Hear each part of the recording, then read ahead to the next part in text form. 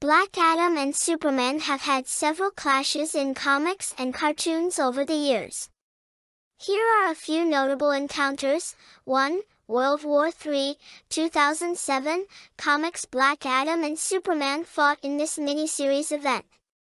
The battle between the two was intense, but ultimately Superman emerged as the victor. He managed to outmatch Black Adam's strength and speed, eventually defeating him. 2.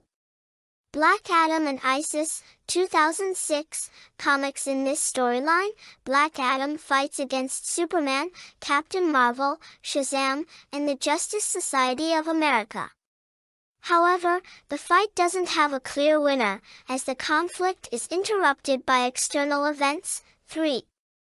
Superman/Batman, Public Enemies, 2009, animated film. Black Adam is actually an ally to Superman in this movie, teaming up to take down an anti-Superman government agency.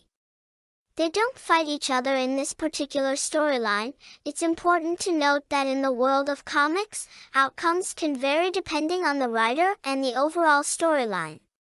However, generally speaking, Superman tends to have the upper hand due to his immense powers and abilities.